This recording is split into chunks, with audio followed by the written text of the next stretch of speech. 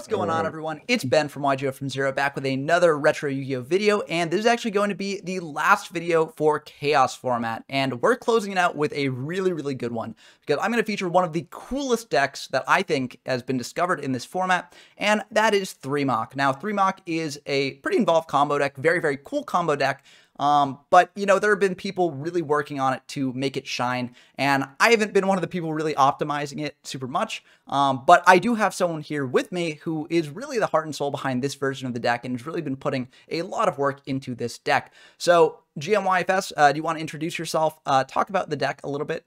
Oh, hey, my name is GMYFS. So this is my DMoC deck that I've been working on for probably 2 or 3 months. So how this deck started with was jars are my favorite monsters in any given format. They're just super funny. They just do really silly things. And originally this deck actually had fiber jar as well, just to fit with the whole theme of jamming as many jars as I can into a deck. So that was like the first basis for the deck. Secondly, I first started playing YGO from Zero's events with Yata and Vampire format. And those formats were just like really normal summon heavy. With Invasion of Chaos, I feel like we've seen so many special summons that I just wanted to kind of abuse it to some extent. And that's kind of how this deck came about, just jars and special summoning. Yeah, and this is definitely the deck to abuse special summoning. So do you want to talk about like what the main sort of goal of this deck is beyond just like special summoning? Because there are some high impact special summons here. So what are you doing with those high impact special summons? Oh, normally we just spam DMoC, and DMoC kind of just like fishes through our graveyard for whatever we need. Sometimes we need, board wiping with Regeki. Sometimes we need hand disruption. Sometimes we just need to reset our jars. Yeah, it's just a really versatile card in our deck. Yeah. Yeah, and so something super. Oh, God. No, you go ahead. Yeah, something you want to do with DMoC is just like get a few of them in the graveyard, get back Monster Reborn, bring it back, and just bring back the next one. So pretty much you effectively end the board with like 2 or 3 DMoCs plus one final spell of your choice, and that's normally enough to just warp the game or end it on the spot. So would you call this deck an OTK deck? Yeah, it OTKs a lot, and quite frequently when it has like the multiple DMoCs. But at a worst case, it can still like be like a grindy mid-range deck if it has to. Yeah, and I mean that's the utility of DMoC, getting back whatever spell you want from grave, and there are so many powerful spells in this format. So how about we go through the card by card and just talk about each card individually, why you included it, and just talk about the deck as a whole with that. So I'll just start at the beginning with the 2 chaos monsters here. I think that's the heart and soul of the deck to some extent. Other than the DMoCs, those are like your other big monsters that you can just close out the game with out of nowhere. What's nice about them is they require much less setup, so that's kind of why they exist. Sometimes you just go, oops, Chaos Emperor Dragon, and just win. I know most people are familiar with that in this format. Because of our jars, our jars just fill both players' hands up, so it will just do really massive amounts of damage. With Fiber Jar, well, not Fiber Jar, Morphing Jar and Cyber Jar, just adding 5+ cards to field in hand. So that's also something that's nice with Chaos Emperor Dragon.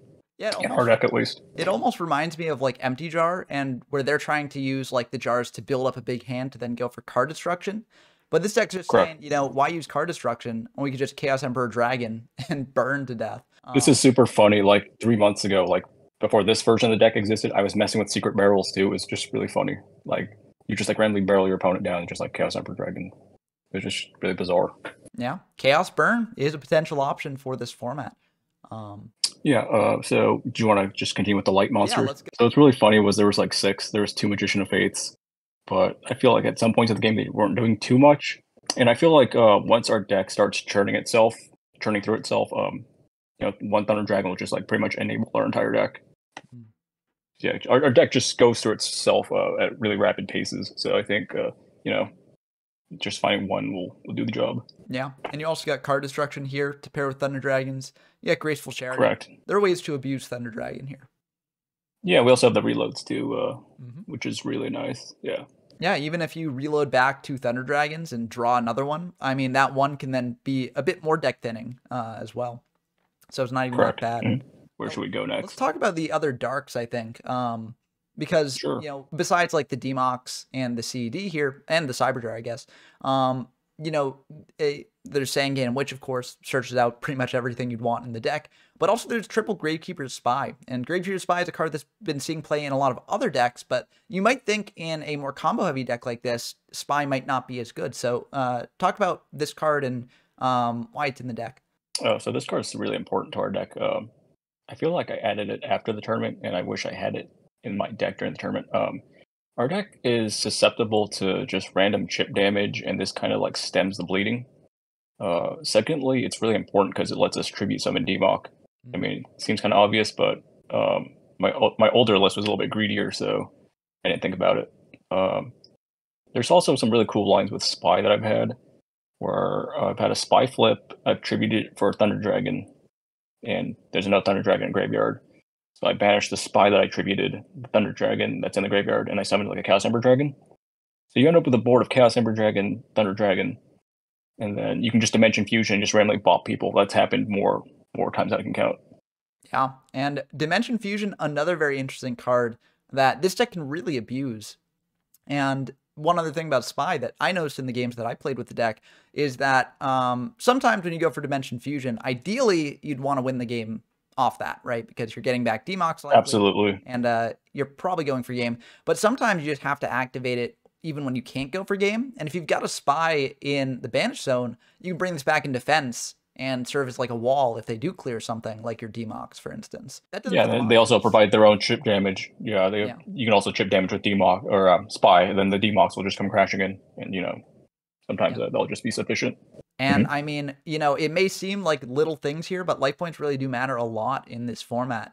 And, especially when CD is dealing 300 per card, like the difference between like 200 or 300 damage to your opponent can be pretty massive. It can be the difference between winning a game and not winning that turn. So, very important card in the Spy.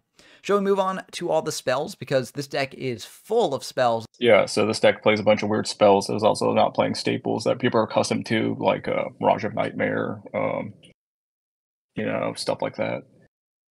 So Book of Moon, yep, that's a really versatile card in our deck. It lets us reflip our jars after we play Book of Taiyu. For those of you who aren't familiar with Book of Taiyu, that flips our monsters face up. And after you Book of Taiyu your morphing jar, you can just reset it down with Book of Moon and just pray to draw another Book of Taiyu. By that time, you just churn through like 10 cards. It's pretty silly. Book of Moon also fills another role in our deck by letting us, prevent damage. As I mentioned before, our deck's defenses aren't super high, so we have the Spies and the Book of Moons to preserve our life total. Also, Book of Moon can kind of let us manipulate when our opponent hits our morphing jar when it's set, right? Because if you let the jar flip over on the opponent's turn, there's just so much they can do with 5 cards. So I think Book of Moon just also does a really good job of just electing when we resolve our morphing jar. Yeah, it's almost like the deck is playing 4 traps instead of just 1 with the IO, because Book of Moon often turns into a trap if you're not pulling off the big combos. When you're using the jars and just churning through your deck, card destruction, another very important card to have there. Yeah, I think that's one of our most important cards to unbrick our hands, because it just throws Thunder Dragons and Dark Magician and Chaos into the graveyard. That's where it's better than Reload, obviously.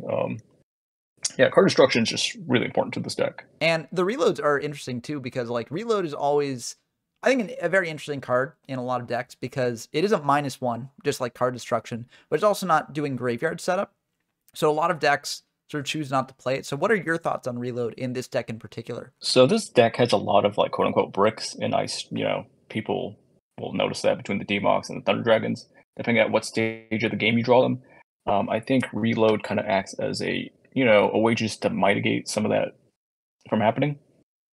And although it's a -1, there's so many card combinations on our deck, like Jar plus Book. They'll just undo what the Reloads, quote unquote cost is. And I think from playing the deck myself as well, this card's super strong, and it's almost unassumingly so. So very, very cool card. Yeah, there's just a lot of powerful cards you can get off the Reload, like the Pot of Grief and Mitigated, Graceful Charities. It's just really powerful. there's just so many cards that you can get where sometimes it's just kind of worth the -1, even if you don't have like value or just for the sake of unbricking yourself. It's just worth putting into consideration. Now you also have Confiscation and Forceful Sentry here, 2 hand drips. So what are your thoughts on these cards? I think it's really important to have disruption because sometimes it lets us force through our plays. You know. Also, there's some ridiculous games where you just open with Morphing Jar, tie you, and like one of those two cards, the Confiscation or the Sentry. If you're able to just like set those, like the Sentry or the Confiscation, and just like flip over your Morphing Jar, not only do you get to get a fresh hand, but you also get to rip down their new hand as well. And I think that's quite silly. A lot of those games are just like free wins. Yeah. Because you're just ahead on cards so much, and then you have information on their new hand. And also, a lot of people, they really like Forceful Sentry, Confi, Duo, etc. because they're really good early in the game, but later on in the game, it's like, these cards are bricks. So it's always unfortunate when you draw them late. But if you're using things like Jar, for instance, or Cyber Jar, then they sort of become less bricky later in the game, which is really cool as well. Yeah, I think late game, if you can just snipe a Chaos Emperor Dragon or BLS, like it's just all downhill from there. There's like no real threats in like the standard Chaos stacks. I feel they'll just like outright end the game other than those two. So, late game, if you just resolve a Confi or Sentry on their big guy, it's pretty safe. I think Dark Hole and Raigeki probably don't need much introduction here. As you mentioned earlier, you can get them back off DMoC, which is very good. But anything special about them in this deck? Oh, Dark Hole is like probably the best card out of those two. Dark Hole is just quite silly. If you can just establish a board of DMoCs, Dark Hole them, and just Dimension Fusion, you can just get an insane amount of spells back to your hand. And it's pretty much lights out. I think the interaction between the DMoCs banishing themselves and then Dimension Fusion is just comical. And, Dimension Fusion on 1 copy here. I've seen some other decks trying to pull off the 3-MOC strategy where they play multiple Dimension Fusions. So what are your thoughts on just playing 1 or potentially playing multiples? I think 1 is okay. I've played with 2, and that adds more bricks to this deck. I think we've also been able to win a lot of games without Dimension Fusion between, Monster Reborn chains with DMoCs, singular Chaos monsters. I think Dimension Fusion is fine where it is, and I think the life point cost is what kind of deters me from playing more copies, because 2,000 is a huge chunk for this deck. Yeah. And like I said before, we go through our deck so fast. If we need it, we'll probably see it. Yeah, and I sort of have that similar idea, like playing the deck for myself, which you'll see in a second as I go through the analysis of the games. I never really missed having another copy of this. I think that 1 copy is definitely right here, and I think you're definitely correct on that. It's like a nice to have card, it's like cool. Yeah. I also noticed a True Nade in addition to triple MST here. So in terms of spell and trap removal, did you feel like that was enough, or do you want more True Nades maybe in the future? More like Harpies or something. What are your thoughts on this? Speaking of Harpies, that used to be a Harpies Feather Duster. Giant True Nade is pretty great. It works with a lot of our cards. Sometimes we need to set your hand to your Morphing Jar. If they're quick plays, you can't play them at the same turn. So Giant True Nade will give you access to those cards again. Also, Giant True Nade plus Premature Burial is like a Ghetto Monster Reborn to some extent. So that's where that kind of comes into play. There's this one game I was able to just bring back a few DMoCs with True Nade and Premature Burial. Yeah. So that's kind of where that comes into play. And then, it's also funny when you bounce your opponent's back row and you just flip Morphing Jar anyways. It's like, cool. It's a Harpies Feather Duster at home. Yeah, with more utility in addition. So, yeah, I think more True Nade is really cool. And for the MSTs, like I noticed 3 MSTs here. I think those are important. Yeah, they just deal with opposing IOs. This deck's really spell heavy, as you can see. IO shuts down a lot of decks, but for this deck to get hit by IO, that's kind of sucky. And did you ever feel like you needed more spell and trap removal, maybe less spell and trap removal, or do you think that this is just right? It felt pretty fine from my testing. I'm not opposed to trying a second True Nade, but it seems all right. Yeah. Space is really tight in this deck, which is like the hardest thing about like making changes to this deck. There's so many moving parts and pieces where making small adjustments could throw off the deck's balance, I guess. Yeah, and it's something that like I'm sure some people out there are wondering like why is there no Delinquent Duo in addition to Comfy and Forceful? But deck space is really tight. Yeah, also the knowledge that those two provide is just way too insane. Duo is definitely the worst of the hand rips in this format for sure. Yeah, I've cited it a few times, and even I've removed it from my sideboard. Yeah, and we'll get to the sideboard soon because there are some very interesting things there. But to just finish out the main deck a bit, There's a painful here as well. Oh, that's probably like one of the most important cards in the deck. It lets us set up our graveyard in a multitude of angles. It lets us dump multiple DMoCs. It lets us dump spells we might need to get back to the DMoC, etc. Yeah. I think it's just one of the most important cards in the Ba- format. Period. Not even just deck. Yeah, I mean, this card is crazy in most decks, but in this deck especially, I think it's both, better on average than your typical Chaos deck using this, and also a bit more difficult to use in a lot of cases. Because sometimes your fives are not as straightforward as you might think. Yeah, and sometimes you just use it as random deck thinning, which is hilarious, and that actually just works out for you, even if you do that in the later stages of the game, right? Now, the last spell we haven't talked about here is just Pot of Greed. Actually, I don't think we What talked does about it do? Graceful as well. What does yeah. it do? What does it do? That's the question. We may never find out, but I think the Pot and Graceful are pretty straightforward here, as well as IO. Unless you have any other thoughts on the main deck, I'm good to move to the side if you are. Yeah, the one trap I think it's like the most important trap to play. It also gives us counterplay to our opponents. I think IO going first is pretty silly as well. Most people would agree, but kind of just forces our plays very easily. They can't rip our hand, and they just can't blast our field with sweepers. Yeah, super strong card, and a lot of people's most hated card in this format. Yeah, I think people hate that card in like almost any format it's legal in. Absolutely brutal if you set it up, but still very, very good, and you have to play it here.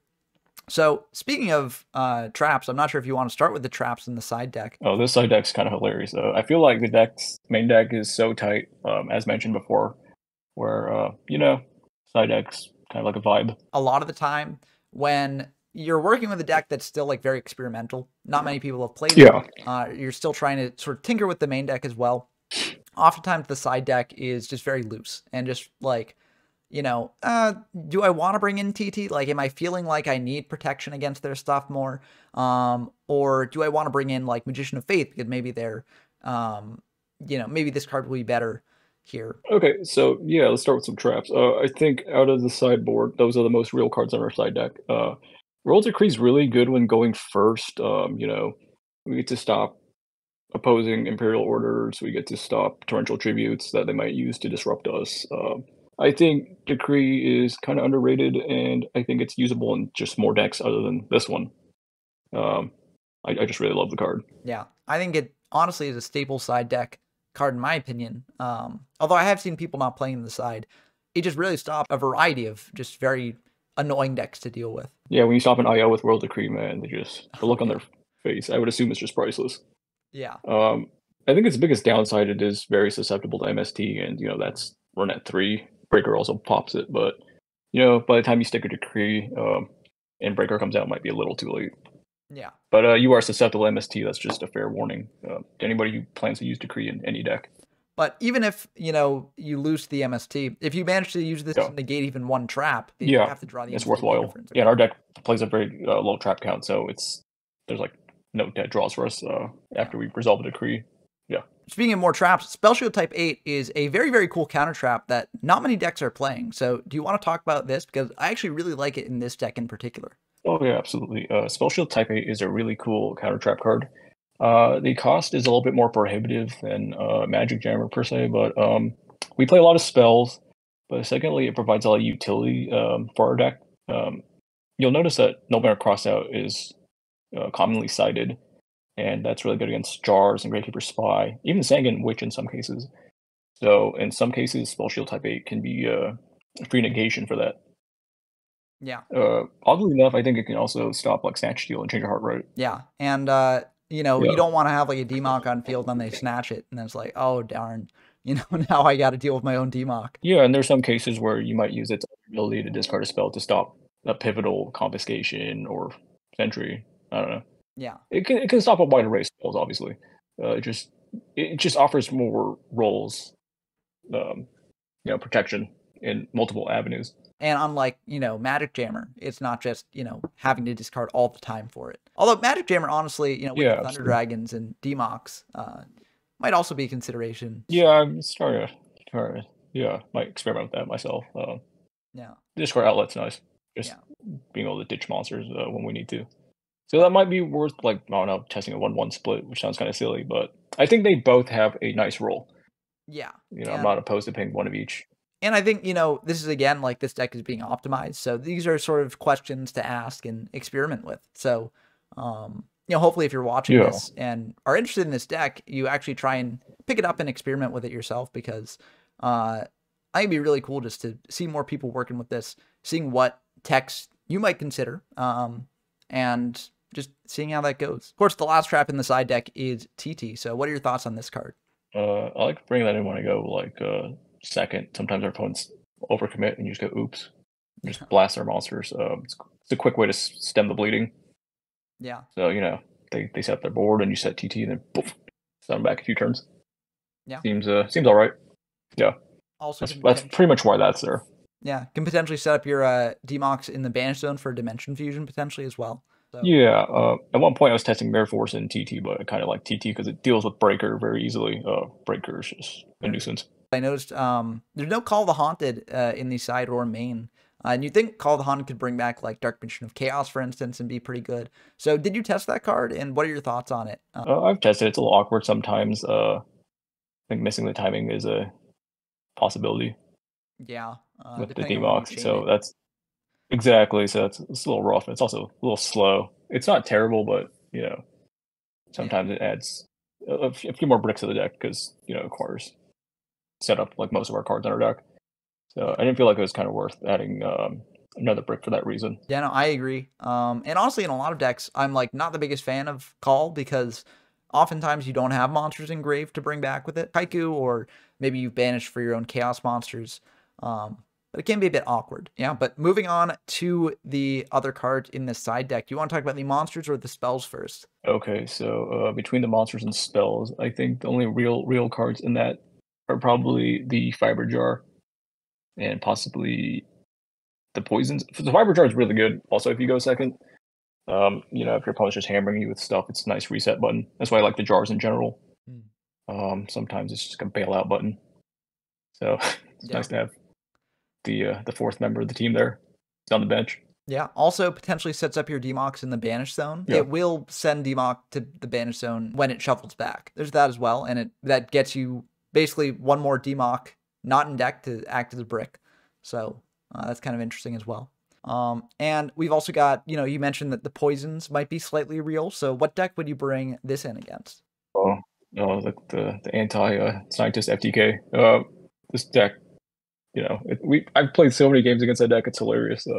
Yeah. Me and Claude have had some late nights just playing because we're silly people. The classic FTK player, Claude the legend. Claude. It's interesting because like Scientist is a deck that like is maybe overrepresented in our community, but it's unclear how good it is. So I mean, it can't hurt to have these though. Even against like random burn backs, it's not really a -1 for if we can just reset our hand so often. I feel so. Yeah.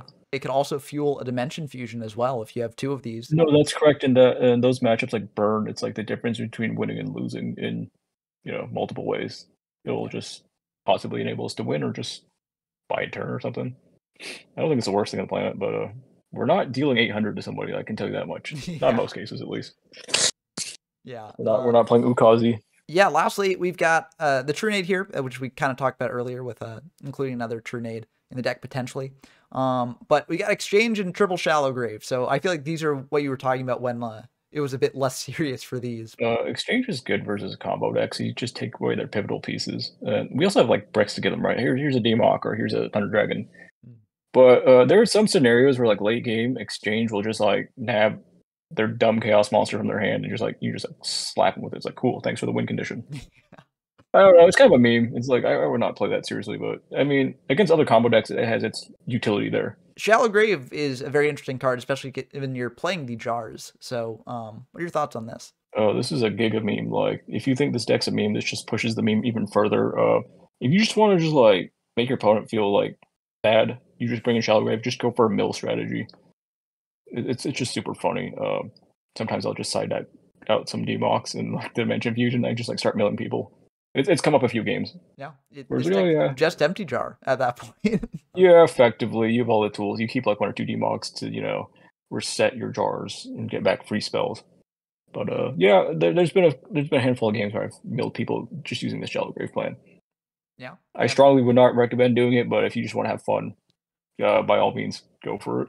Yeah, and you know, there's always discussion about smokescreen sides, and this is definitely a smokescreen that your opponent will probably not expect. That being said, if they bring in things like knock, etc., to deal with your jars, then going harder into that sort of strategy might be a bit of an issue. But Shallow Grave is still kind of interesting. The unfortunate thing about this card, for people out there wondering whether maybe it could combo with DMoC, it unfortunately cannot, because DMoC doesn't get back a spell and flip summon, and the special summon for Shallow Grave will have it face down, so it won't actually trigger the spell activation, or trigger the spell ad, that is. Yeah, I appreciate you pointing that out. That's kind of important. Yeah, That's also why we kind of just take out some number of DMoCs. I've been messing with other sideboards for fun, and like we've messed with like just putting reasonings and other dumb things like Sacred Cranes, Call the Haunted, Jinzo in the side deck, just to like just throw them off. Right? They think they can just like bring in like fair pieces of cards just to hate on our deck, but you know, I think a possible smokescreen to some extent will just invalidate some of their cards, which is pretty funny.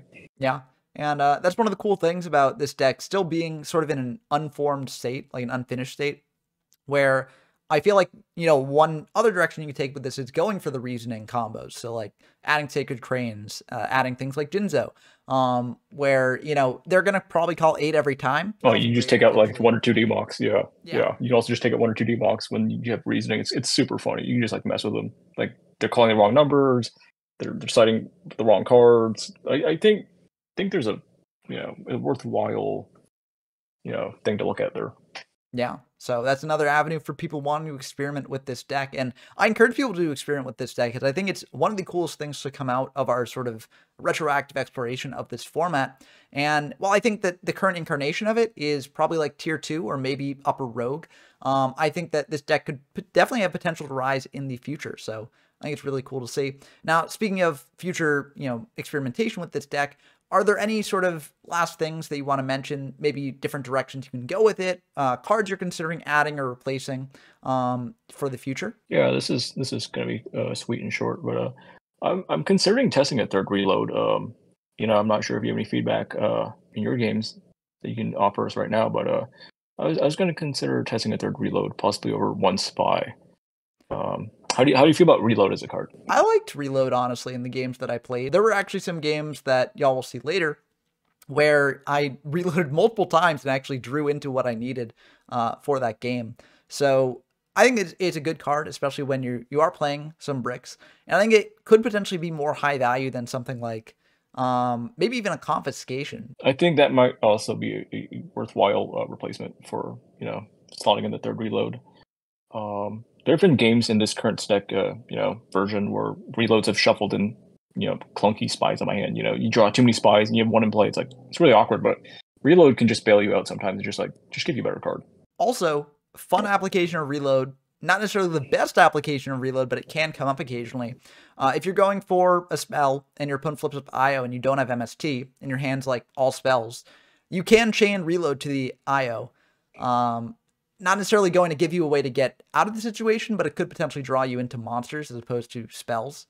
Yeah, that's a very great and valid point. That's happened like 2 times at least for me. Yeah. And I think that's a really great point that you brought up. Sometimes people just overlook that. It is a quick play, and I think it's really great that you shared that. I highly encourage everyone out there interested in this to check out the deck. Yeah, it's pretty much like only change I kind of mess with in the main deck. Like the side deck's still experimental. The format's still, I think, being explored to some extent, and this deck's trying to explore itself.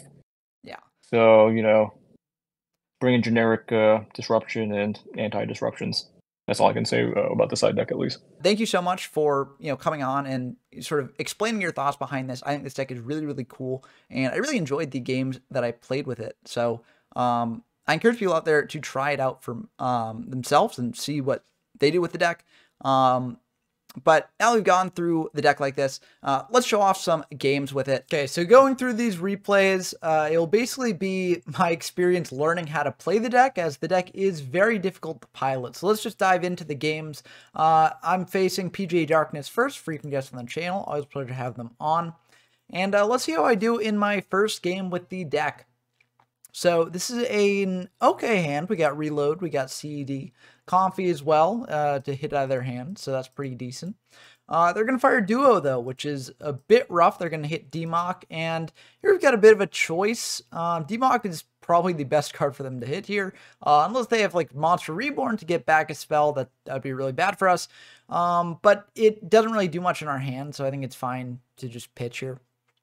But beyond that, it's a bit tricky. I mean, we're low on cards, so we could pitch a reload potentially, as that's a bit unfortunate to just reload for 2. But honestly, I think I'm going to pitch the Comfy, because Comfy costs you 1,000. Also, our opponent's going to sort of go through their turn, commit things to field. So Comfy's going to be a bit less good than it would have been for us if we had just played it, going first. But as is, we unfortunately, lost the die roll, so we are going second here. So we're just going to pitch the Comfy, and I think that's fine. Our opponent's going to go for a Graceful as well. I mean, that's kind of rough. They pitch Change of Heart, Scientist, which is a worrying sign for us. If they're pitching Change of Heart, that means the other card in their hand must be pretty good. They're going to Painful Choice here, send Magician of Faith, Imperial Order, Mirage of Nightmare, Comfy, and Forceful. Now, we don't want to give them Comfy and Forceful because our hand is already low enough, and they're already up on cards. So the choice here really is between Mirage, Io, and Magician of Faith. I don't really think we want to give them Magician of Faith, as we don't really have a way to deal with that. Io's a bit annoying because we don't have a way to deal with that, though, either. So we might give them Mirage. No, we do give them Magician of Faith. I guess we're just saying, like, we got to have a way to clear this, or else we just lose either way. So, might as well just do it. And also, I guess we can sort of play around the hand rips at least. We can't play around the Graceful, but... yeah, I mean, I guess if we get a Light Engrave, we can CD and then pop the Magician of Faith and go for that.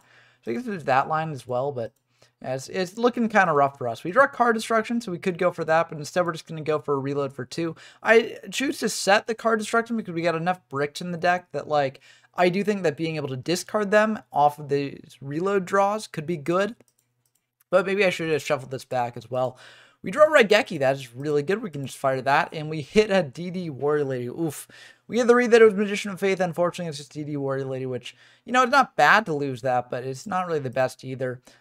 We choose just to pass. We could have gone for Card Destruction here, pitching their Magician of Faith, but I figured I'd save that for after they flipped up Magician of Faith.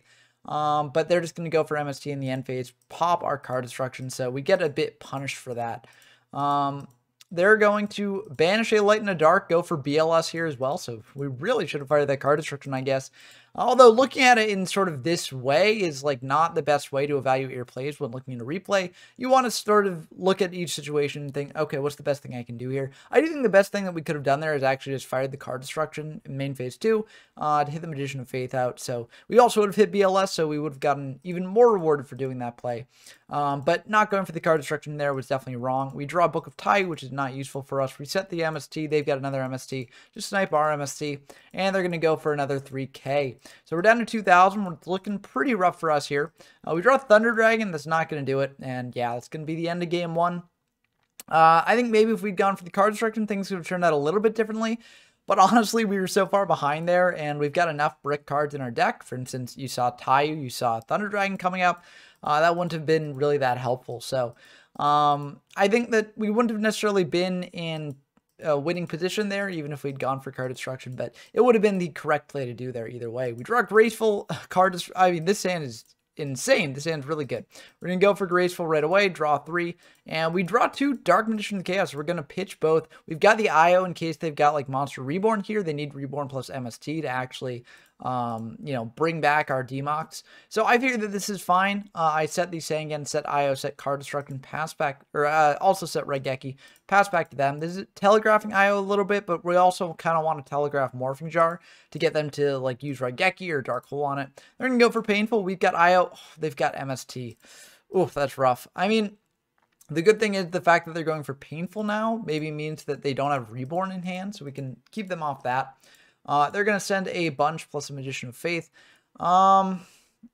We could give them like Forceful or Comfy, because we do have Morphing Jar. So if they send back like BLS, which, BLS is the more threatening card, then we could just like Morphing Jar to draw back what we, didn't, what we lost basically.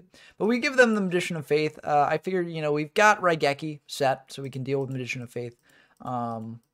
But yeah, they've got Monster Reborn, so that's really bad for us. They can reborn the DMoC, get back Reborn, bring back our other DMoC, and that is really, really rough. I do think that, like, this was still the correct play to do, because we did have IO set, so they need, like, exactly Reborn MST. Reborn to one of, so, like, I think this was the correct play to do, but, like, it just ended up biting us in the butt. And that's unfortunate. It happens sometimes. They're going to go for change of heart as well on our set. It's a Sangan. So at least our Sangan is, like, not being banished, so we can get a search off it later, potentially. But yeah, this is really unfortunate for us. Yeah, quite unfortunate. They're going to set 3, fire Mirage, pass back to us. We draw a Book of Moon. We don't have a way to deal with that Mirage. They're going to get to draw 4 here. Luckily, we do have this Raigeki, so we'll be able to clear all those. But, you know, now we can't use Dimension Fusion, so these DMoCs are basically essentially gone for us for the rest of the game. Unless our opponent plays, like, Upstart or something. But we're just going to attack in with Sangan there for 1,000. Main 2, we're going to set the Morphing Jar as we're really behind on cards. There is an argument to keep it in hand to not give our opponent more cards, but our opponent is the one who's going to be way up on cards here. So I figure setting the Morphing Jar is the correct play. We could have also potentially card destruction to try and draw something better to actually, you know, keep us alive here. But I think this is fine. They go for MST on the Mirage, popping that, drawing a card there. And now they are going to think about this, and they're going to summon out a Sangan. They're going to go for TT here, popping the entire board. We get a search, they get a search. But unfortunately, our Morphing Jar is now offline. We searched out a Cyber Jar to sort of protect ourselves a little bit. They searched out a Fiber Jar, and they're going to banish a Light in the Dark, go for BLS, and that will be the... we got booked, so we can survive eternally. So we booked the BLS, you know, just in case. But they're going to set 1, pass back to us. And we draw CED, so we've got a Light and a Dark there. If we didn't draw CED here, we actually could have had Light and Darks in Grave with the BLS Cyber Jar, but as is, we've just got a Dark right now, so not the best for us. I think we do just have to card destruction here because, you know, if we set Cyber Jar, they can flip up BLS, banish the Cyber Jar, and then we're in a really tough spot, so we just are going to go for card destruction here. And we draw 3. Oh, double Thunder Dragon too. Oh, this is... yeah, that's bleak. Yeah, nothing much we can do there. I mean, this is why, like, in most decks, I'm not the biggest fan of Thunder Dragon because it can be a major brick in this format. But in this deck, you kind of have to play it. So, yeah, it's kind of rough, but it is what it is. And we're just going to set 1 as a bluff, see what they do. But yeah, this is, I mean, they've got lethal, so that's just going to be the end of the game. So, kind of brutal games there. Not the best showing for us, but we're still learning how the deck works, how it ticks. There are definitely some misplays that we made here. Whether those misplays, you know, if we had played them correctly, would have actually, you know, allowed us to win this game, that's another question. But, you know, this wasn't, I think this was more a skill issue on my part for these games. So let's just dive into some more games with the deck and see if I can actually get better at it and pull off a major combo with it. Okay, we got our next game against PJ Darkness here. We lose rock, paper, scissors again. Oh, it's just not our day for that sort of thing. But this is, this hand is, I mean, there are some things that can turn this hand online. So it's not the worst hand in the world. It's just kind of iffy. They're going to set 3, set Witch, pass back to us. We don't know it's Witch, but, you know, it's a set monster. We go for Comfy here just to see what they're working with. And we get to see that they've got a Breaker and a Snatch Steal. We got MST for the Snatch Steal, and we don't have any monsters anyways, so we're going to send the Breaker there. We send that. We're just going to set MST, set Book. Book didn't really have a target right now, but we don't want them to, like, just MST our MST in the end phase, so we want to save the MST for the Snatch Steal. I mean, we could have kept the Snatch Steal in hand, or the MST in hand, but I think it's good just commit things as bluffs. We need to do something here to basically threaten that we have something to stop a big aggressive push on their part. They're just going to float Witch, attack in, and we draw a Gravekeeper Spy. That's really good. We're going to set that, pass back to them, and they're going to think about this, and they're going to go for Dark Hole here. That probably is the correct play, given that they can have the read that we're pretty monster light, and, you know, this way they get out another monster and go for this. They're going to attack in with Kaiku. Now, we could potentially book it to protect the Spy and Grave, but honestly, we can Dimension Fusion back the Spy, so it's not really the worst thing in the world to take this damage and lose the Spy there. We draw Graceful Charity, which is pretty good. We're going to go for Graceful.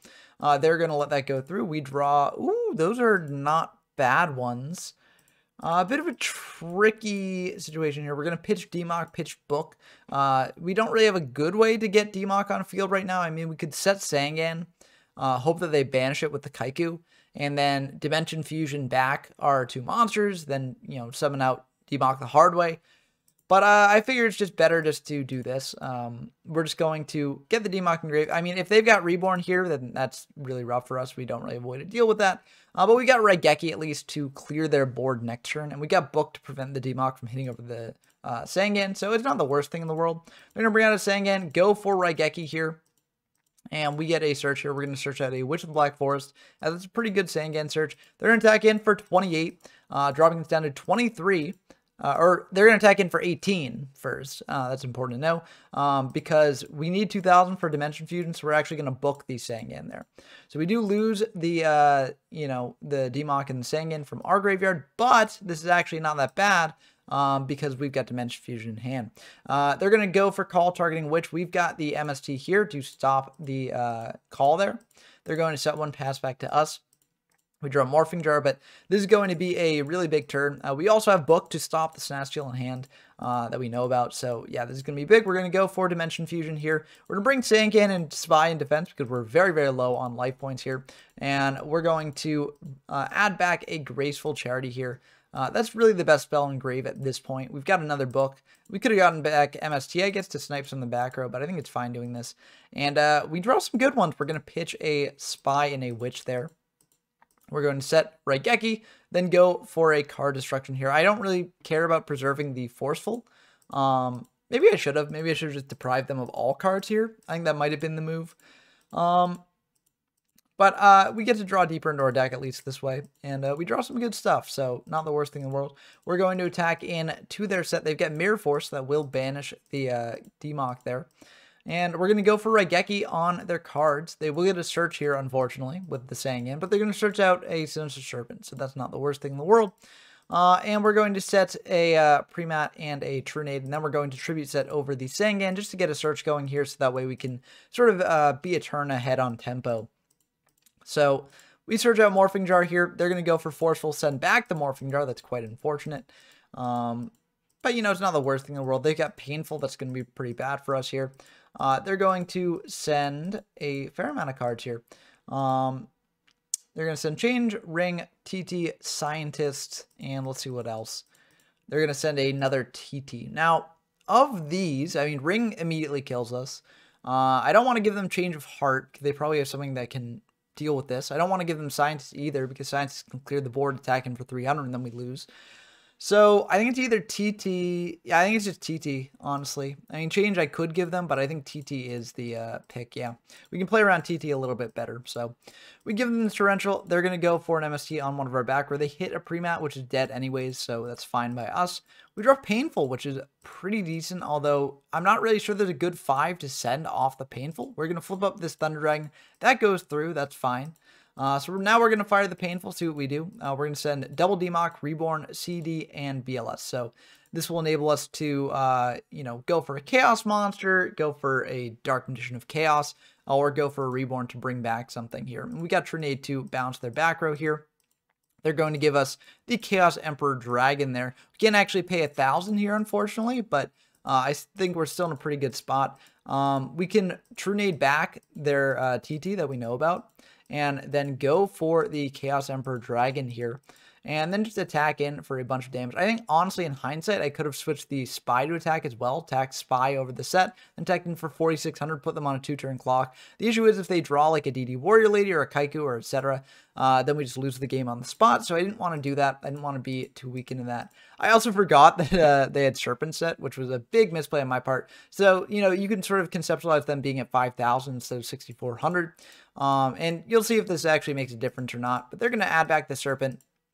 And they're going to set the Serpent, set 2 back row, pass back to us. And we draw Pot of Greed. We're going to go for Pot of Greed here. And now if they were at... Now, this isn't lethal even if they were at 5,000 here, because we would have been able to do 4,600 potentially at max, because Mirror Force is gone, so we don't have to worry about that. But yeah, we're going to go for a reload here. Draw 2. We draw MST IO, which are pretty decent top decks there. We hit over the Serpent. Now we attack in for 3,000. So imagine they're at 2,000 here and see if that would change the math in the end. They're going to add back the Serpent here. And they're going to summon Serpent, go for TT, which was the play they were trying to set up for a while. And they're going to pass back to us. We draw Spy. So if they were at 2,000 here, we could summon out the Spy, attack in for 1,200, put them at 800. So that's something at least. And we bring out the Spy and attack in anyways, because like, basically we have to press the aggressive while they don't have any cards, because if we just let them like accumulate things, then we just lose because we get 300. So I figure we have to do this. But maybe this was a mistake. I don't know. I think it's generally what we had to do. We go for IO on the MST. They've got the DD Warrior Lady here, and they'll attack in and win the game. So even if they were 1,400 less, then we still would have lost the game here. Yeah. So it is what it is. I think that, like, I mean, there was a potential world in which we switched the Spy to attack as well and attacked in with everything, which then would have won us the game there. But that was... I mean, that was not the right play of that turn, I think. So, yeah. I think that this is... I think we played this okay except for that. But that misplay didn't end up mattering in the end there. So, unfortunately, we just lost that one. Pretty rough, but it does happen. And this is a pretty good hand, though. This is actually probably the best hand we've gotten, even though we did brick on double Spy a little bit. We do have a third Spy in deck for that situation. We go for Forceful Sentry here, see what they're working with. They've got Kaiku, Witch, Tribe Infecting Virus, Change of Heart, and Mirage of Nightmare. We take the Change of Heart because we don't want them to Change of Heart or Gravekeeper's Spy. Flip it up, get a Spy out of their own deck. That would be pretty bad for us. We also have MST for the Mirage, so I'm happy about that. Yeah, the Tribe is annoying because they can, like, we can set the Spy. They attack in with Tribe, and then they, you know, pop our board. But I think it's still worth just going for this. So we set the Spy there. Pass back to them. They bring out a Warrior Lady. Okay, we are fine with that. You know, we're going to bring in another Spy here. They are going to not use the effect. That is perfectly fine by us. We draw MST here. We could potentially tribute off our Spy, summon that Thunder Dragon, attack in to the Warrior Lady. That is an option that we have. I'm not sure if it's a good option or not, but we do indeed do it. And I mean, this is basically saving us from taking 3,100. And when we have something like Dimension Fusion in deck, we want to have enough life points to use that later. So yeah, we just go for this. I mean, Tribe is trading for like our other Spy anyways. So like, I think it's fine. And then we have Geki for the Tribe. So they're going to go for Tribe, popping the Spy, attacking in for 1,600 here. And then they're going to go for Mirage. We've got the MST for their other back row because we got the MST in hand for the Mirage. And we're just going to use the MST from hand. Now, normally you just shuffle up the deck here. In this case, it didn't really matter that much. Or shuffle up the hand here. That is not the deck. But we're going to set this Spy, set this MST, pass back to them. We know the Kaiku is the last card in hand. They're going to go for MST on our MST there. And that is, I mean, it is what it is. They don't really have enough cards to really make that matter too much. But they're going to attack into our Spy, and we don't have any Gravekeepers left, so that's going to be all that is. We're just going to set this Dark Hole as a bluff, because they've used up 2 MSTs. I don't think it's the most likely thing that they draw another. The punish here is if they bring out Breaker here, which would be annoying. But, you know, they've gone through no hand rips, but they've gone through 2 MSTs, so that's why I'm going for this. They're going to set 1, pass back to us. We draw Pre-Mat, and that gives us a potential option here. We could just Dark Hole the board, Pre-Mat back Thunder Dragon, get in for 16. That is indeed what we're going to do. We don't want them to, like, you know, Magician of Faith back the Mirage, for instance. And we hit a Fiber Jar, which I'm very happy about. We're actually going to just set this Pre-Mat here. Not go for that. I think, honestly, I could have, but I do get it. It's kind of risky in case they have another monster, and they do indeed have another monster here. They've got another Kaiku. So they're going to get in for 18, banish 2 from our grave, which is quite unfortunate. We draw a Book of Moon, which isn't bad. So we could actually do a somewhat cheeky play here. We're going to pre-mat back the Spy there. And then we're going to set 1, pass back to our opponent. So we got the book. So if they want to attack in to the Spy, then we can book the Spy, and they'll take 200 at least. And we'll have a defender here for us. I think that's probably the best of the options that we had here. We could have also booked the Kaiku and then attacked over it with the Spy off the pre-map, but that's a bit too fragile for my liking. So I went for this instead. And we're going to book the Spy. They're going to attack into it. We've got no targets left in deck, so, you know, that won't work. But they're going to set 1, pass back to us. We draw Morphing Jar, which is, I mean, It's unfortunate because it draws them back into things, but we really need to draw into things as well. So we're just going to send the Morphing Jar pass back to them. I don't think we're in a position where we cannot do this. And luckily we hit a Monster Reborn out of their hand, which is very nice. We're going to draw 5. We draw double Magician of Chaos, which is kind of rough, but we also have Reborn to get another Tribute fodder on field. So this isn't the worst thing in the world. Our opponent's going to banish 2, go for a BLS here, banish the Spy, set 2, pass back to us, and that's kind of worrying. We draw Pot, though. That's really good.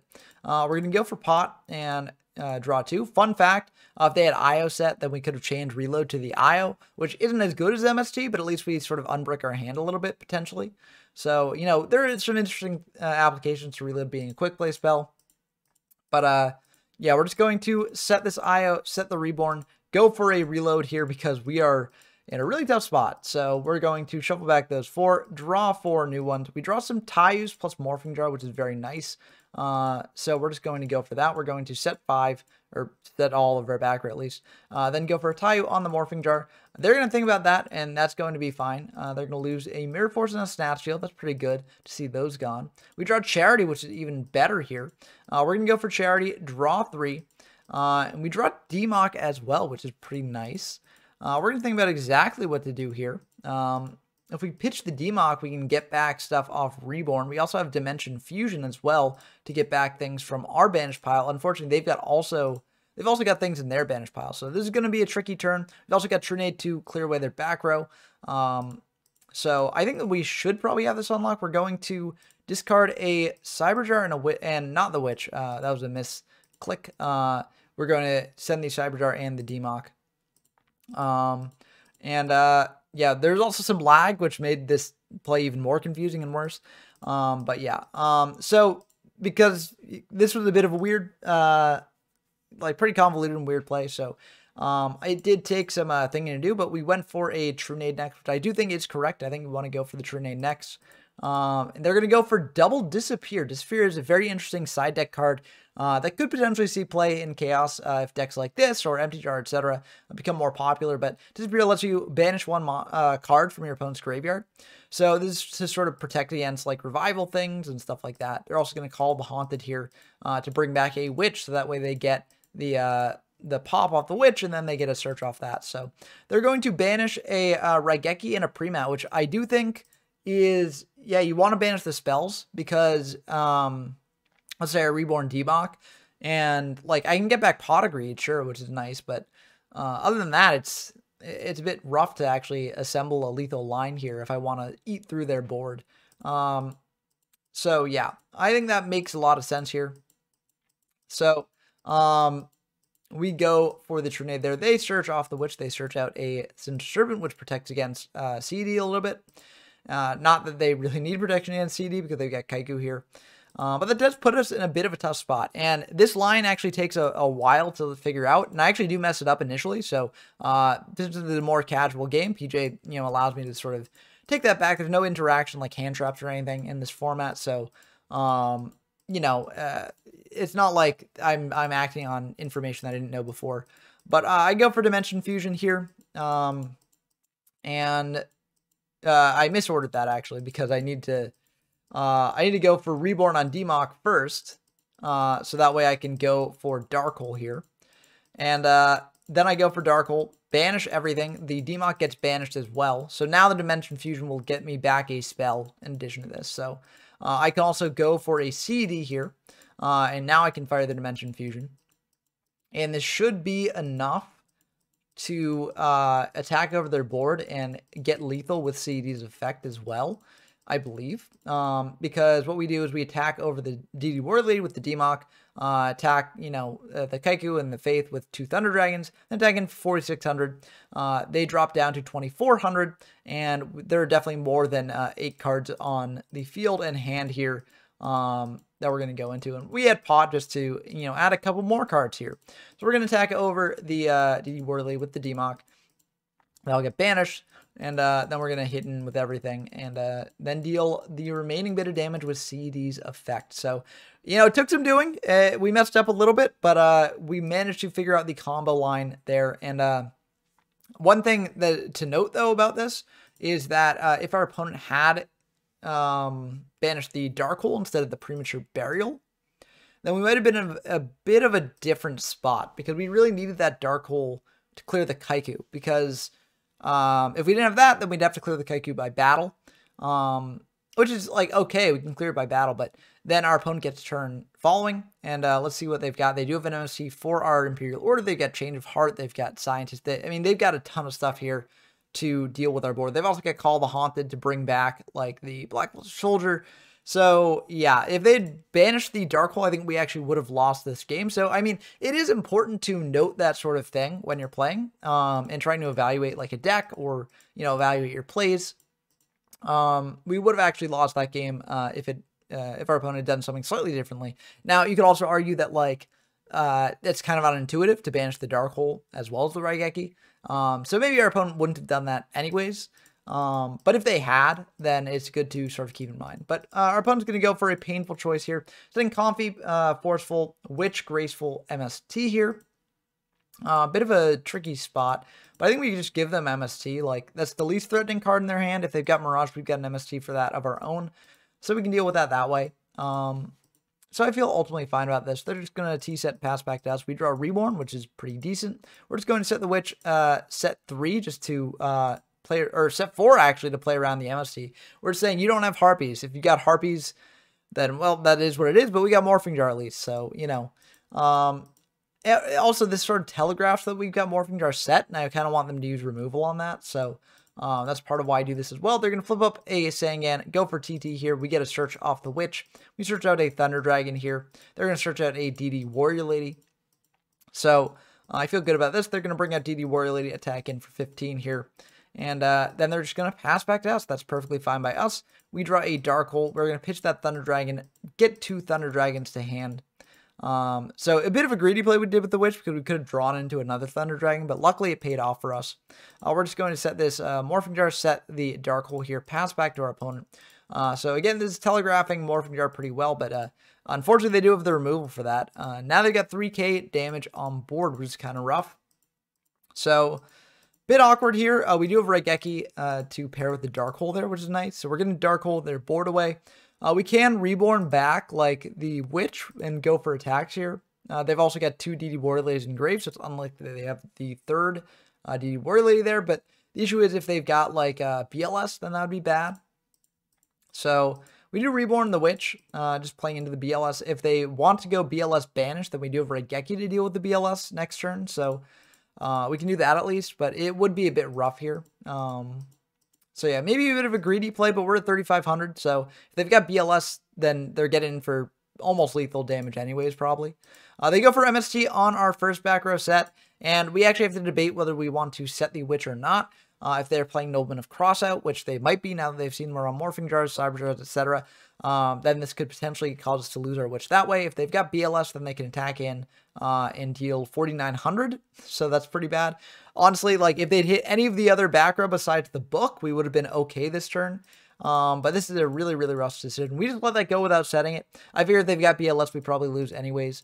And they've got Scientist here, so they're not going to use Prio. They're going to bring out a Dark Balter, and that will deal with our Witch as well. So really rough. If they hadn't made our book, then we could have booked the Scientist because they didn't use Prio, and then we could have been fine here.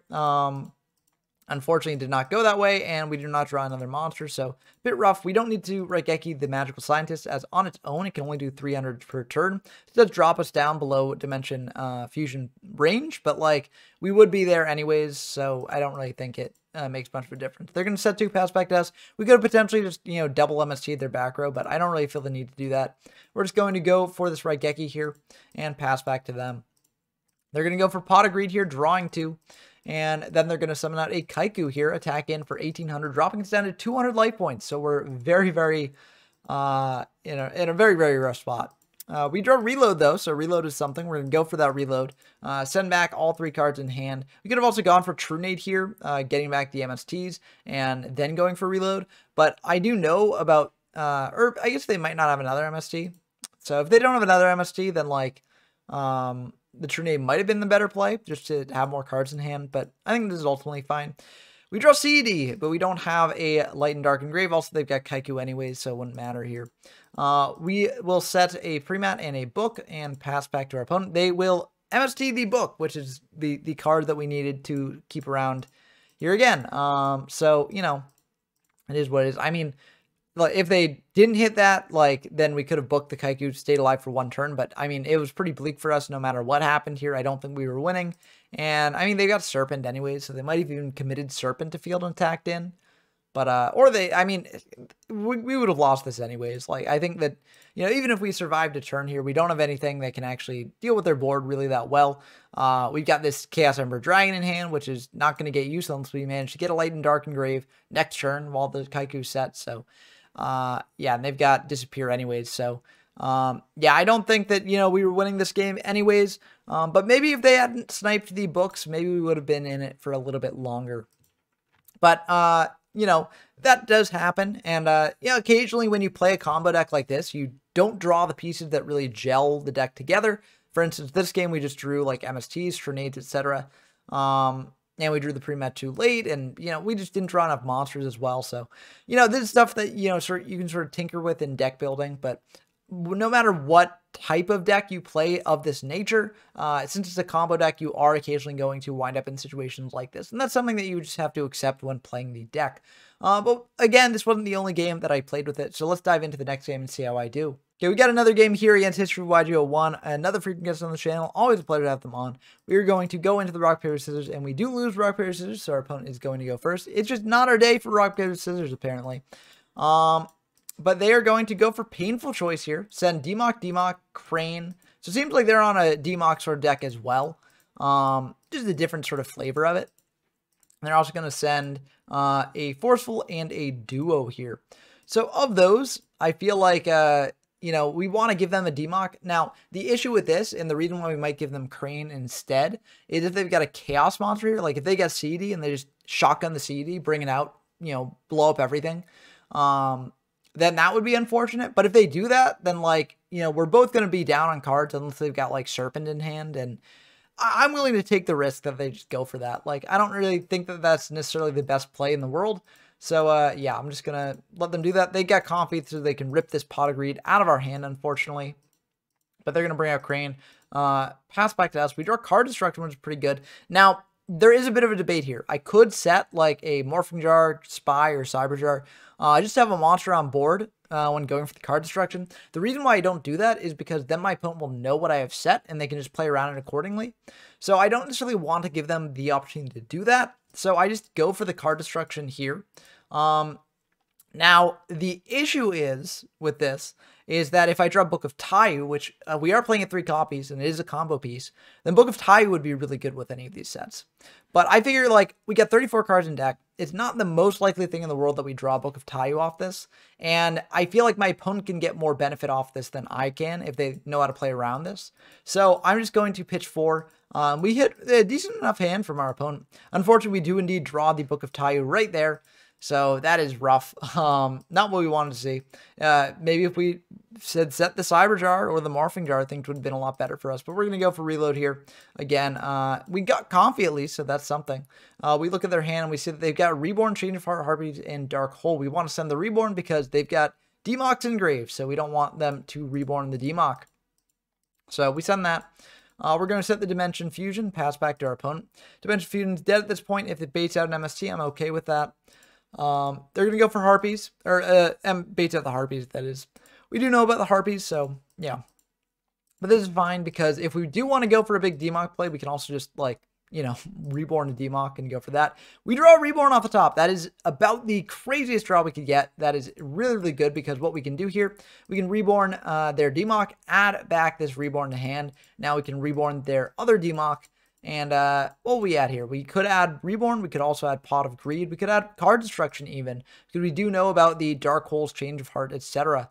So actually, I think in hindsight, maybe Card Destruction would have been the best option, because it deprives them of having, you know, the Dark Holes, etc. to deal with our board. The reason I don't do that is because I figure if I can draw into more stuff, I could potentially OTK them this turn.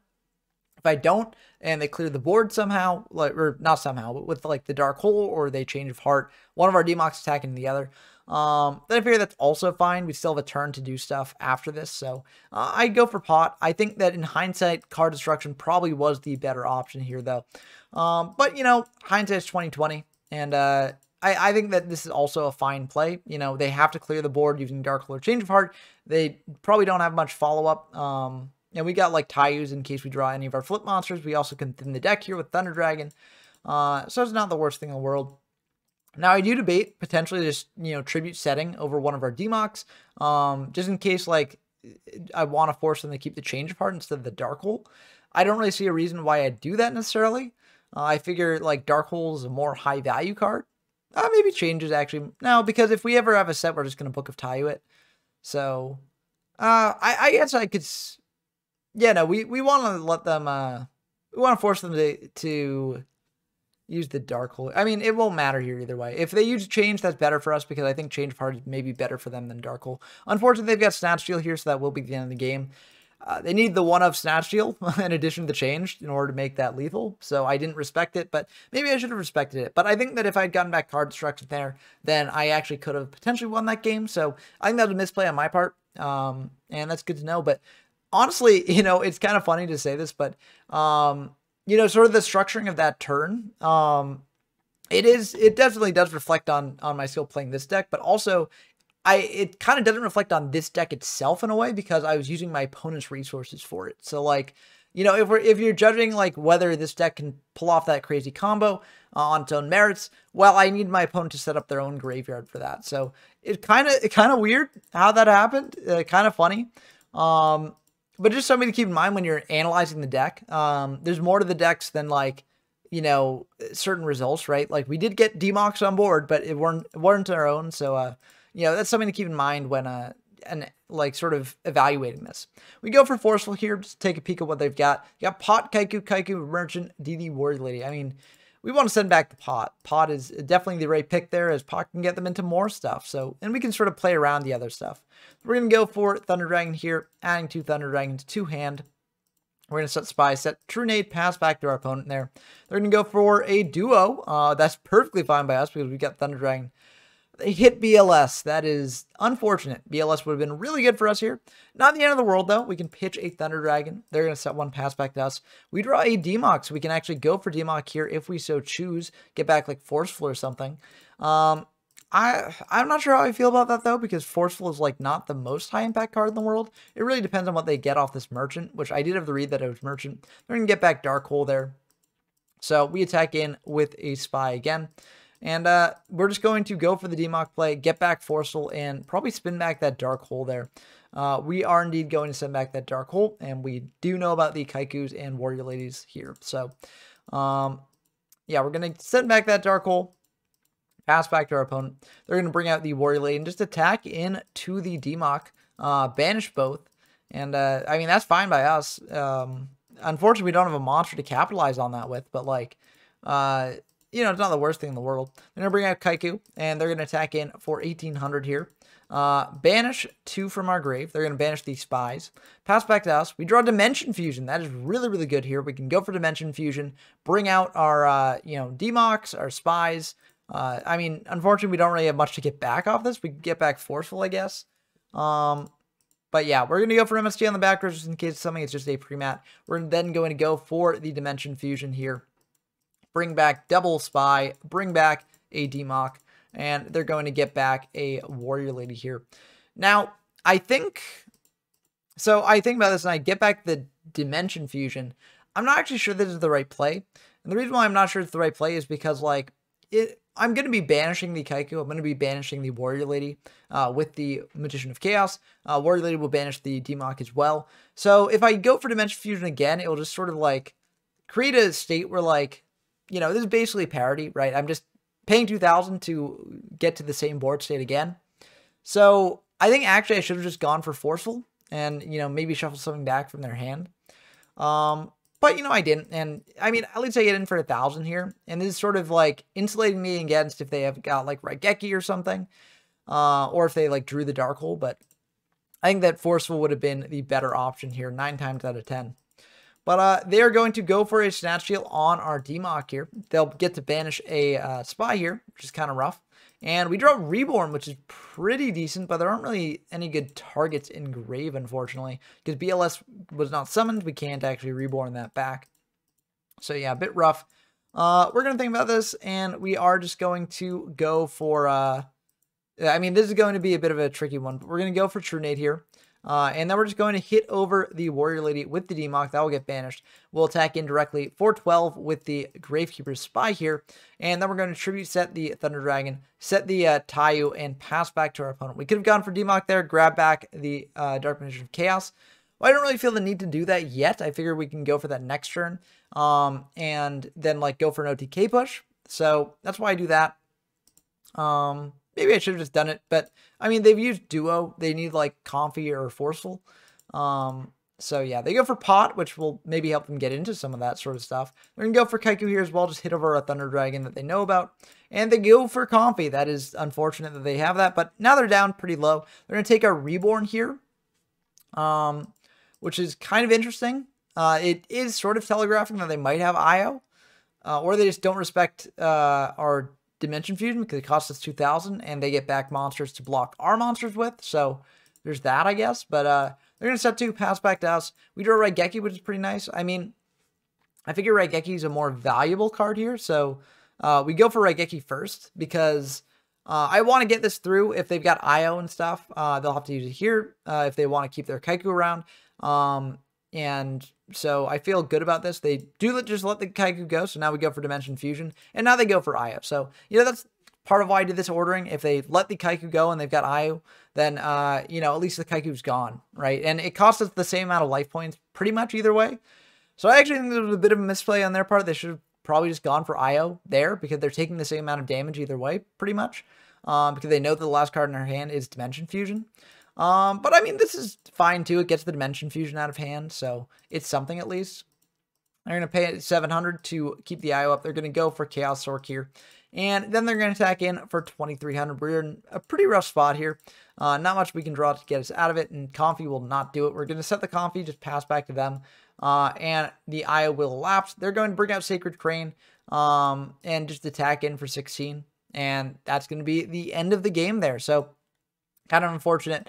Maybe if we'd gone back Forceful, things could have been a little bit differently. But yeah, it was kind of rough. But yeah, I mean, I think we played that fine, all things considered. Just maybe the Forceful play was the big thing. But, you know, again, even the Forceful play might not have mattered too much. I mean, we could have sent back Snatch, and then what would happen? We still would have had to use DMoC to get over Warrior Lady, but they would have been really low. So I don't know. I think maybe we could have turned this game around here. Yeah, they had Dark Hole as well as coming up for a draw. So I guess they could have cleared our board away. But I think that, you know, maybe we could have turned this game around if we'd gotten back Forceful instead. But that's how these games go sometimes. And it's tough in the moment to actually decide what to do for your game plan there. But this wasn't the last game that I got with the deck. I actually got one more game as well. So let's see if I can actually bring this deck to the finish line and show off what it can do when it's really popping off. Okay, last up, we got Dump Truck, another frequent guest on the channel. Always a pleasure to have them on. We're going to go into the Rock, Paper, Scissors, and we will do the Rock, Paper, Scissors again. You know, we're 0 for 4 on that? Yeah, 0 for 4 on Rock, Paper, Scissors. Kind of rough. Maybe I should start resorting to a die. They're going to combi, take the reload out of hand, so that way they have the most hand knowledge possible. I think that makes sense. And then they're going to set 2, pass back to us. We draw Premature Burial, which isn't really the best here. But we're going to set Spy, set 3, pass back to our opponent. You know, again, we're bluffing Morphing Jar, trying to get them to, you know, sort of play around that as opposed to Spy. And also, you know, if they've got Harpies and they've got a way to clear Spy, then we can set Morphing Jar and get more cards in hand after that. So I feel okay about this. They're going to go for Raigeki Break, targeting our Spy, pitching Serpent in standby, but then not adding it back. But, you know, I do that all the time, so I can't really blame them too much. They're going to go for Comfy, though, off this Faith, and pitch our Morphing Jar as well, which is going to be quite unfortunate for us. We do lose out on that good monster, and they're going to set 2, pass back to us. We draw a Blacklisted Soldier, which is not bad, but unfortunately, it's not the best for us here. They add a Breaker after we Dark Hole their board away. So, because they got Breaker, we're just going to go for Pre-Mat now. We're going to target the Spy. We could have gone for Morphing Jar instead to make the Book of Moon play a little bit more juicy, maybe. But they're also low resources, and we don't want to pitch our BLS. So, I like the Spy better. So they're going, or we're going to attack in directly for 12. They've got ring. We can book our spy. And I think that got like pretty decent value overall. And then if they don't have a way to clear the spy, then we get another spy out. So I feel good about that. They've got change of heart though. Oof. So yeah, they'll be able to take the spy, get out another spy from their deck, and summon out a third copy of spy. That's kind of funny. Attack in for 3,600, not our entire life points. I just mistyped there. And then they're going to send back our spy to our side of the field. Now, it's not the end of the world. The spy still has 2k defense, which is not bad. We're going to set this spy here because if they got Raigeki, we lose anyways, so we don't really have to play around that now. We're going to go for breaker, tag into our new set here. It's another spy, so we get a third spy out of the deck. That's all copies of our spies. We got a little U of spies here. That's kind of funny. And we draw a Book of Tayu, not really the most useful thing right now, but we'll set that pass back to our opponent, hoping that they break that. They do break that. And now they're just going to switch their spies to defense, set one, pass back to us. We draw Dark Magician of Chaos, which we could potentially go for. We could just summon that Dark Magician of Chaos here, start attacking in. However, we don't really have many good spells here at the moment. Like, we got Book. I mean, we got, like, Dark Hole. Reload, I guess, can shuffle back the BLS into hand. But I figure we can save the DMoC for later. And if they got something like Snatch Steal, then giving them DMoC is really bad and just loses us the game. So I figure I'm just going to, you know, let things be as they are. So I'm going to think about this, though, for a long time. And then I'm just going to pass back to them. They're going to go for Thunder Dragon here, pitching a Thunder Dragon to add 2 more from deck to hand. So now they do have a Light and Dark. Oh, they already had a Light and Dark in the graveyard, but now they got more lights. They're going to pass back to us. We draw an MST here. We're just going to set that, pass back to our opponent. They've got MST for our MST. Kind of unfortunate. They're going to set another. We draw a Reborn here, which, you know, would be great if we had something good to Reborn, but we don't really, so nothing we can really do there. We are just going to think about this for a bit, and, you know, we're really thinking about that Dark Magician of Chaos. We could go for Reborn here, then DMoC it back, but we just choose to set it here, and they're going to go for MST on the Reborn, popping that. We don't really care that much because we got DMoC to bring it back. We got Pot. That's really good. We can go for Pot, and they've got IO, so maybe this is an argument for saving the MST in hand, as then our Pot of Greed would have gone through. So, you know, maybe that's something to consider for the future. This deck is very spell reliant, and you need to sort of save the MST for if they've got IO for later, and they just blind snipe your back row. But yeah, so if we had saved the MST, then we would have been able to get 2 draws here, then gone for DMoC, drawn 2 more, and I mean, that would have been pretty good. But unfortunately, it doesn't really work out that way, and they are going to pay the 7 for the IO. Now we're going to tribute off for the DMoC, adding back Pot of Greed here, because we do have the book to protect the DMoC a bit, and also we can banish their set. And it is a Sinister Serpents. We're happy to get that banished there. They're going to decide whether they want to pay for the IO or not. They are indeed going to pay for it. Switch the breaker to defense, pass back to us. And we are going to think about this a bit, and we're just going to attack into the spy there. So we get the spy, and then we're just going to pass back to our opponent. They're going to let the IO go for MST on our back row. We are going to go for Book on our DMoC to play around Snatch Steal. And they're going to go for Painful Choice here. They said Knock, Dark Hole, Raigeki, DD Warrior Lady, and Reborn here. Now, I figure one of the reasons why they might have done this is if they've got like Snatch Steal. So if they've got Snatch Steal to take our spy, then Knock, you know, Raigeki, DD Warrior Lady, and Reborn to get back DD Warrior Lady are all game. So I feel like I have to give them Dark Hole here. Dark Hole at least clears both of our boards, so that way they can't do anything like with their Breaker and Spy. The real punish for that is if they've got like CED. CED would kill us here. BLS plus another monster would kill us here as well. So there is that to consider. But if they've got like BLS or CED, then we lose our board either way. So I feel like I'm not too worried about BLS and CED at this point, or at least I shouldn't really take them into consideration because I just lose to that anyways. So I'm going to give them the Dark Hole here. And yeah, it's kind of weird, but it is what I go with. We go for Dark Hole here, clearing the board, and there's a weird sort of errata. So Dark Magician of Chaos from the Dark Revelation 2 errata onward says banish, if this face-up card would leave the field, banish it instead. In the IOC printing, it just said, you know, if this card leaves the field, remove from play. So we weren't sure quite how to play this. You know, this is something that, you know, if any judges are, you know, sort of watching and want to comment down below about it, then I'd love to know what actually happens there. But yeah, it doesn't matter because they bring out Kaiku and banish that anyways. So, you know, either way, it wouldn't really change things too much. So we're going to pitch a Thunder Dragon here, add 2 Thunder Dragons to hand. Then we're going to go for Pot of Greed here, draw 2. We draw Raigeki, which means that we can bring out our BLS here without fear. But first we should go for Painful Choice, I think. So we are going to go for Painful Choice here. We're going to think about what to send because it's a really, really tough choice. Painful Choice is really, really tough in this deck. If you're not just going first and just winning off it. But we're going to send Graceful, Book of Tayu, Card Destruction, and MST. The idea here is that if they give us like Card Destruction, Book of Tayu, or Graceful, we can get a ton of draws in, because if they give us Book of Tayu, we can set the Morphing Jar, bring up BLS, and then Book of Tayu the Morphing Jar to get a ton of draws. Card Destruction can also give us more draws. Graceful Charity can also give us more draws. So all these are ways to draw deeper into our deck.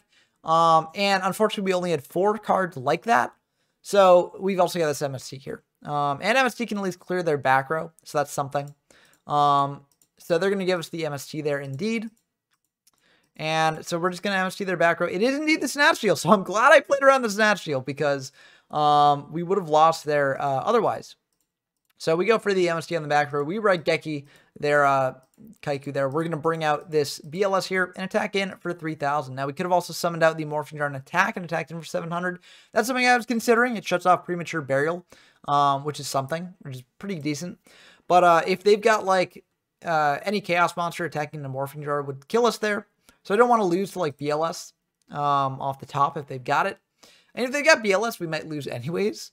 But yeah, it's also tricky because if they got Tribe Infecting Virus, then they can just, you know, win anyways through that too. So I think summoning the Morphing Jar just loses to a few too many things for my liking. But also setting the Morphing Jar could also be bad because then it could draw our opponent into things to kill us here. So we don't necessarily want to set it either, but I think I actually do have to set it because we're in a very precarious position and we just need to survive in case they do have things like Tribe or if they've got a BLS or etc. So they are going to banish 2. They do bring out a BLS, and so I am happy I did this.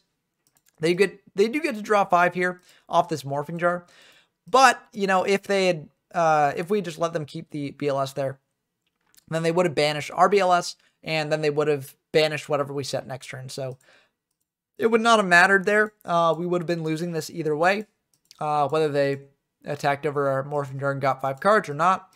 And unfortunately, we just lose that this turn because they do have the CED in hand, and they do have enough life points to actually pay to win. Now, if we had summoned out the Morphing Jar to attack in to drop them below the CED threshold, they could have just banished, summoned out BLS, attacked in the Morphing Jar, and won that way. So we were kind of damned if we did, damned if we don't. But I do think that that was ultimately the best we could sort of do with those sort of circumstances. Unfortunately, it did not quite work out for us there. So we're going to go in to game 2 and hope that we can actually pull off the combo here and see how we do.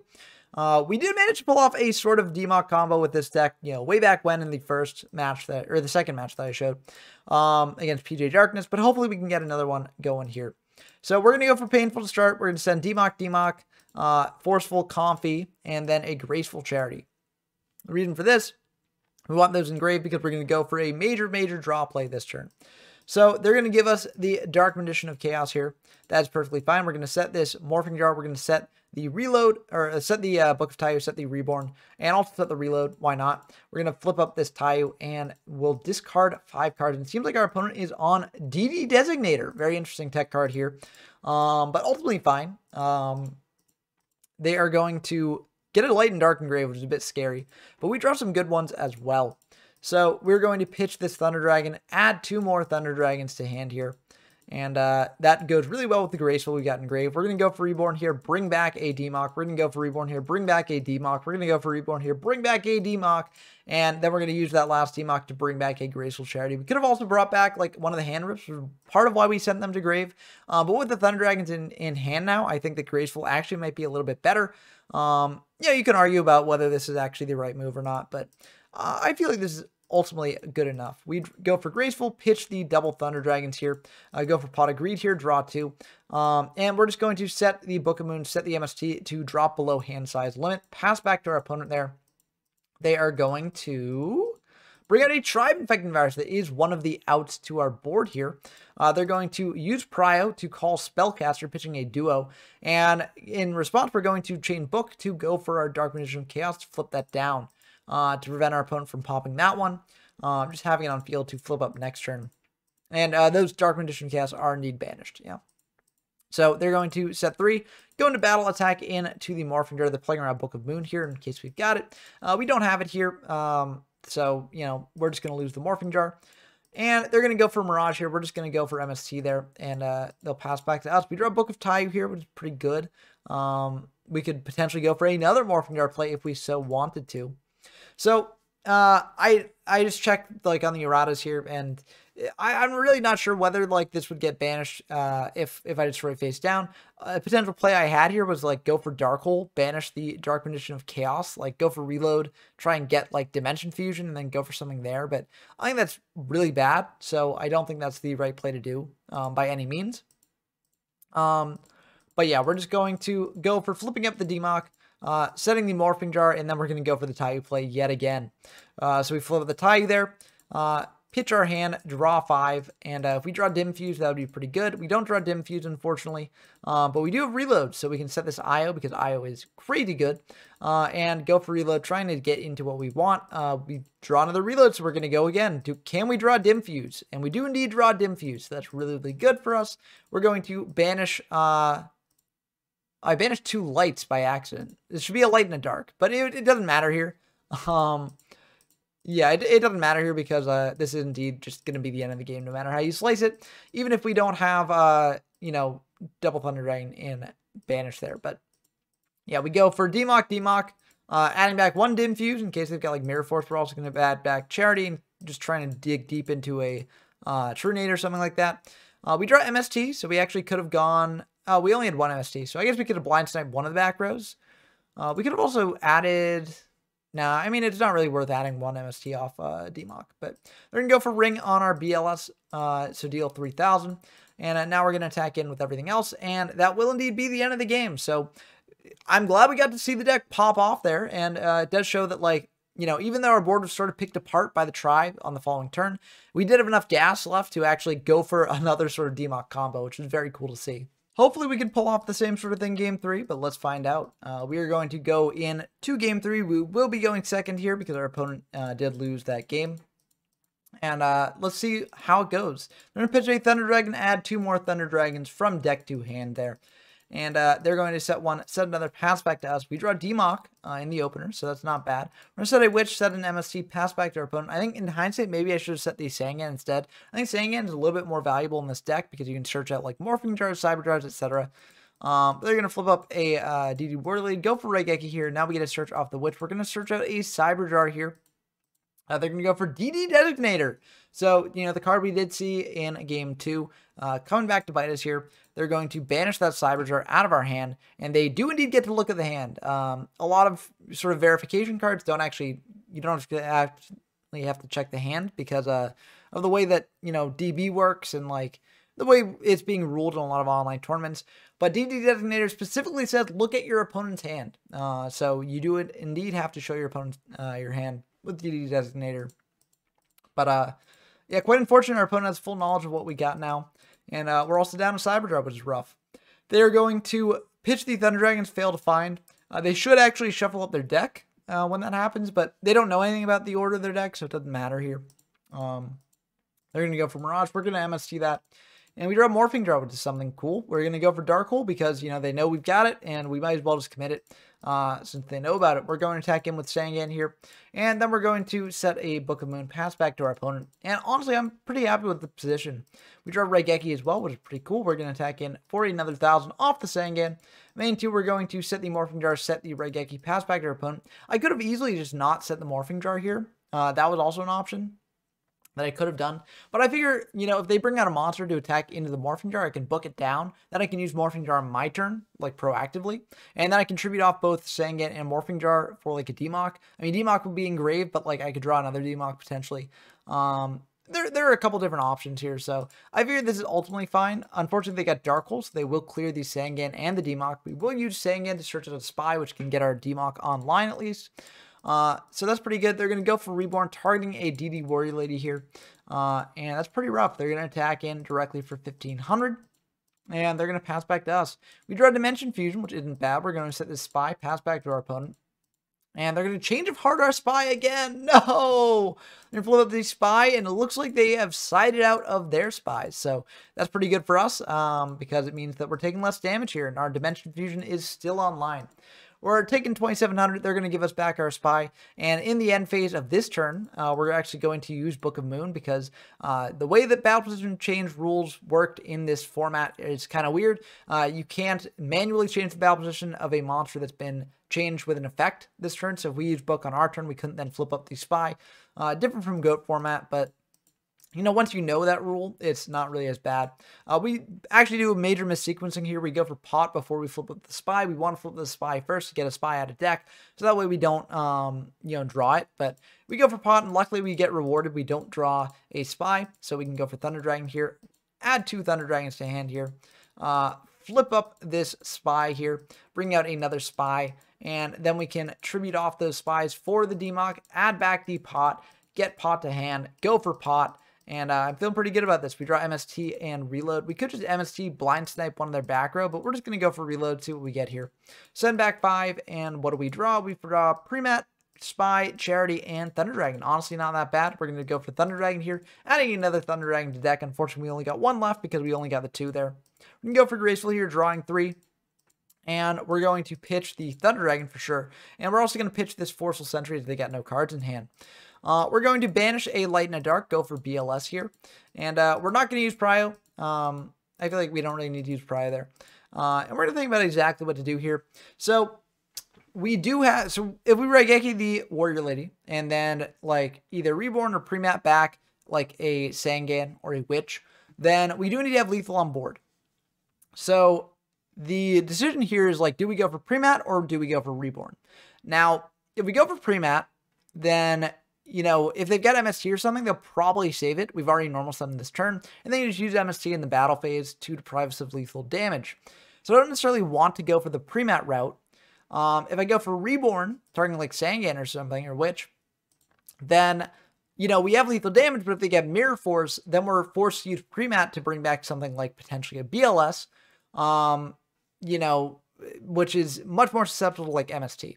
Now, there's also an argument to just not go for Reborn or Burial, and just hope that they don't, you know, draw like a, well, actually, they don't have any Darks engraved, so if they drew like Raigeki, that'd be really bad for us. If they drew Snatch Steal, that'd be bad for us, because either of those would be pretty bad. They'd be able to take the BLS with Snatch Steal, attack in for lethal. They'd be able to clear our board with Raigeki, for instance. But honestly, you know, it might just be better just to attack him with what we got here after Raigeking away the Warrior Lady to get them down to like 200 life points. But we go for Reborn here instead, go for Sangan. I figure the only thing that's really loses to is Mirror Force. And if they got Mirror Force, they got Mirror Force. I do have the Premat as well to get back the BLS later. And they will need an MST for that. They've already, they've used up no MST, so it's not the least likely thing that they'll get that. But yeah, I just set the Premat and a Spy. I think also I probably should have kept the Premat in hand. But I really wanted to bluff something here. So yeah, I just set it. And I figured like if they got MST, it's probably going to eat the MST anyways. So yeah, I feel like this was maybe a misplay on my part, but we'll have to see how the game progresses. They're just going to pass back to us. We draw Trunade, which is pretty decent. We're going to go for Premat here, trying to target the Sangan, or trying to target the BLS, that is. But they're going to go for MST. So that's quite unfortunate. Or actually, we go for Witch because we can just Trunade back the Premat later. But I could have gone for Premat beforehand, but they would have just MST'd the set that we had, so it wouldn't have mattered here anyways. We flew up the Spy, though, and we have no targets left in deck, so we'll attack in for 1,200. Then we're going to go to main 2. We're going to set the Trunade, set the card destruction, pass back to our opponent. We don't want to give them more draws off Morphing Jar. And I feel like we're in a pretty decent spot. They're going to set 1 pass back to us. We draw CED. We do have a Light and Dark engraved, so we can go for that indeed. And we're going to think about this, and we are indeed going to do some math here. I don't think we have lethal here. Even if we like attack in with Spy and then attack in with CED. Oh, if we attack him with Spy and attack him with CD, that might be lethal. Yeah, that probably is lethal, but Spy is not guaranteed to clear their set. They do play Warrior Ladies. Warrior Lady could be a very good option for a set there. So, yeah, I mean, it would, and also, like, Spy doesn't even clear Witch. So, I feel like, yeah, I feel like attacking with CD is probably the right answer here either way. But we just summon out this Morphing Jar as well, attack into their set. It's a Sangan. They search out a DD Warrior Lady here, and we attack in for 1900. Now, main two, I have a couple different options. I can just leave them with what they got in hand, or I could card destruction it away. And actually, I do decide to card destruction it away because I figured that they had a Chaos Monster, which is why they went for DD Warrior Lady as opposed to going for Sinister Serpent. Sinister Serpent plays a bit better around Chaos Ember Dragon Envoy of the End. But I figured that they, you know, had a Chaos Monster in hand. We're just setting up for that play later. And they figured that we wouldn't actually go for CED here because we are so low on life points. But so we go for card destruction. We hit the BLS out of hand, pass back to them. They go for Pot of Greed here, drawing 2. And they go for Graceful as well, drawing 3, pitching 2. I mean, it's very likely they can win the game from this position. They go for Painful here, saying Snatch, Breaker, Kaiku, Tribe, and DD Warrior Lady. This, to me, reads that they've got Ring of Destruction in hand. They're just getting a big monster out no matter what. So we kind of lose the game no matter what they add. So we have to think about exactly what to do here. But yeah, we just give them Kaiku because Kaiku is the one with the least amount of attack. And I mean, Warrior Lady could like attack it in a CD and like banish it, which would be annoying. So I guess we could have given them Warrior Lady, but either way we lose here. So it doesn't really matter to us. They go for MSC anyways. So they're going to hit in for 11. Banish 2. Won't matter here because they set 1, pass back to us, and they have a Ring of Destruction targeting our Spy, which will indeed be the end of the game. So no matter what we had done there, we would have sort of lost off that Painful.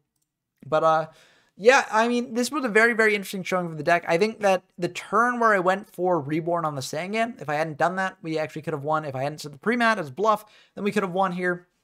There were a couple of different things I could have done that, you know, would have allowed us to potentially win the game instead of losing it. And I think that does show that, you know, the deck is very complicated. It does take a lot of skill to pilot. I'm not necessarily at that skill level to pilot it, you know, optimally. But, you know, it can be really fun when you do pilot it well and when you do pull off your combos. But you also have to be prepared for bricking. You have to be prepared for games where you're just going to lose. Like, you just don't have the things to compete against a deck that's just playing basically 40 cards that are just individually good on their own. So these are things you have to keep in mind if you want to play this deck. But I do think this was a really, really cool deck and a great deck to end my coverage of Chaos format on. So big shout out to GMYFS for actually making the deck and, you know, putting in the work to optimize it and get it running as smoothly as it does. And I hope that more people try it in the future, as I think it's a deck where there's a lot of room to grow for it, and it's very, very unique. So I'm excited to see where it goes from here. But I hope you enjoyed this video as always. If you do enjoy this sort of content, please do subscribe to the channel. Also, if you want to play Chaos format games for yourself or any of the other formats that I featured on your channel, then you can join the YGO from Zero Discord server. Link is in the description of this video down below. Great place to find games in these formats. We also hold monthly tournaments. Android's coming up very soon, so be sure to check that out. Also, if you want to support me directly, you can subscribe to my Patreon. Link in the description for that as well. So big shout outs to my patrons, GMYFS, who actually made this deck, Rincewind, Bren Donker, and Porkchop Goon. I mean, I really, really appreciate your support. It really helps me do what I do here. So big, big thank you to y'all. And, you know, if you want to support me directly, well, sign up for that. But let me know what you think of this deck down below in the comments. And until next time, I've been Ben from YGO from Zero, and I'm signing off.